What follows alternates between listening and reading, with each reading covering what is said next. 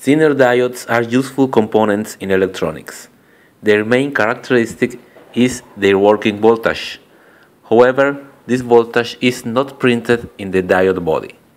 This video will show you how to measure the Zener voltage. This is the Zener diode symbol. The cathode is identified by a black mark in the diode body. Checking the voltage rating is easy. We will need a battery or power supply, a 1 kilo ohm resistor, the Zener diode, and a multimeter. The voltage of your battery or power supply must be larger than the voltage rating of the diode. Since we don't know this voltage, it is convenient to use a variable power supply. Let's now perform the test with some Zener diodes. I have here a variable power supply. These are the test leads of the power supply and the multimeter. These are the test leads of the multimeter. And let's connect, as the diagram says, the positive of the power supply or battery goes to the 1 kilo ohm resistor, and the other side of the resistor will go to the Zener diode, to the cathode, that is the side that has the black band.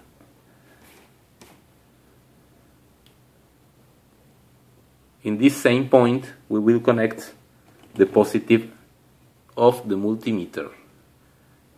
In the other side of the diode, we need to connect the negative of the power supply and the negative of the multimeter. We can see that the multimeter reads the same voltage as that of the power supply. If we increase the voltage,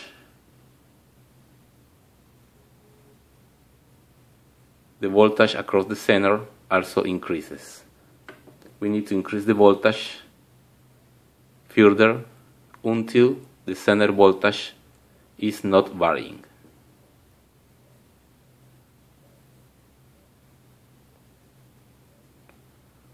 Okay, we have 6 volts applied and the Zener voltage reads 5.64 volts. If we increase the voltage even more, this value does not move. This means that this Zener diode has a voltage of 5.65 volts. The nominal voltage of this Zener is 5.6 volts. However, there is a tolerance in the Zener diodes and the real voltage is 5.65 volts. Let's try with another diode from the same batch. This is also a Zener diode of 5.6 volts, but let's test the real voltage of this diode.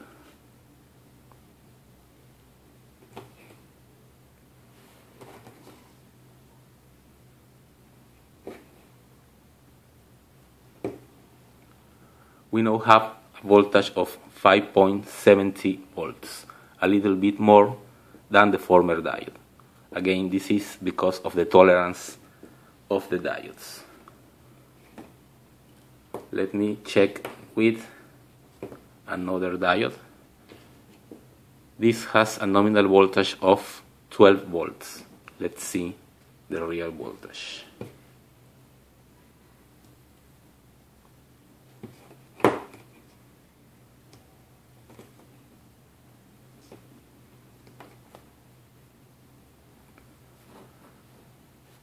We need to increase the voltage of the power supply.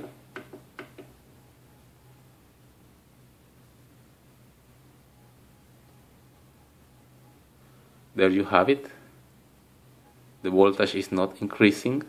We are at more than 15 volts and the Zener voltage is 12.13 volts.